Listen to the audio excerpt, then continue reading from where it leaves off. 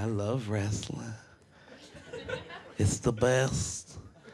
People try to make you feel stupid for liking it. They're always like, hey, you know that thing you love with the pageantry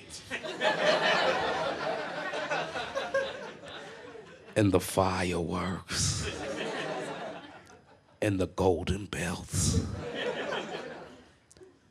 It's fake. And I'm supposed to be like, oh no, you've ripped my world asunder. I guess I'll just watch House now. But really, it should be like, well, no shit, it's fake. What type of psychopath would I have to be if I wanted it to be real? Oh, you mean the thing where people have minor disagreements so they body slam each other?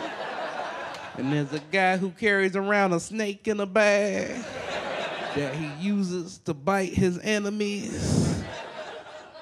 But it won't work against the Undertaker because he don't got no blood.